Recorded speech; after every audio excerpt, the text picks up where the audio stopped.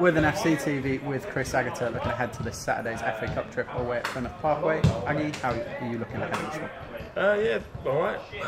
It's obviously been a decent couple of days off the back of Tuesday's win, and we'll just plan accordingly. We've watched a few of their games, and you know, we know they've got to this round of the FA Cup for a reason. So despite their league position being what it is, you've still got to win games to get to this point in the FA Cup, and they've obviously done that. So we'll plan accordingly, train tonight, and yeah, we'll treat this game the same as every game. I was going to say that I think they're bottom of their league without a win so far, but I'm sure you're probably looking past that and looking at what they can pose as a threat to you. What is that? How have you assessed them?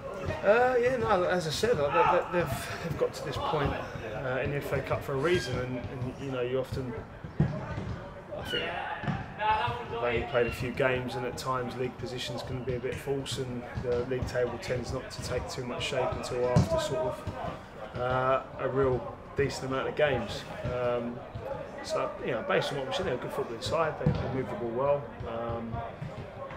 They rotate.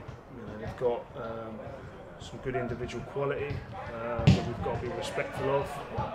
So yeah, no, it's going to be a tough game. But like I said, you know, we go into the game expected to win, but it's pretty much most games that we go into. So it's yeah, we just think if we can negate their threats and you know, obviously make sure we do us very well.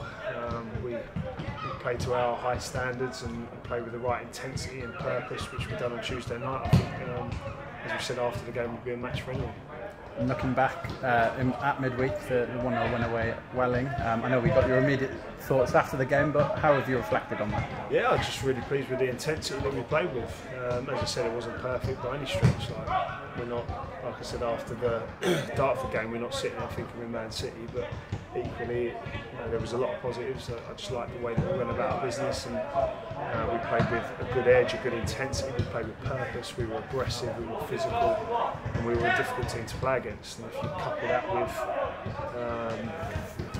some of our in possession stuff and the way that we play, albeit there's not as much as we would like at the minute, but still creating chances and scoring goals. You know, you marry those two things together, you're going to win a lot of games.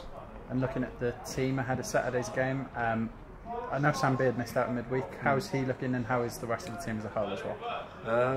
Beardy's touch and go for Saturday, but other than that, we're pretty much there. Tutty's still out, but he's getting closer, which is good, because you know, he'll be a welcome addition back to the group. And increase the competition for places we've got as well, and that's really positive. I mean, it's you know, we go into the game going, this is a tough team selection, squad selection even. I mean, you look at the quality of player that wasn't even in the squad on Tuesday. So we're in a really good place in that respect, and I think the group knows that there's no givens in terms of team selection, as we've seen with the changes we've made from Saturday to Tuesday. So with the right type of character, that tends to provoke the right sort of environment.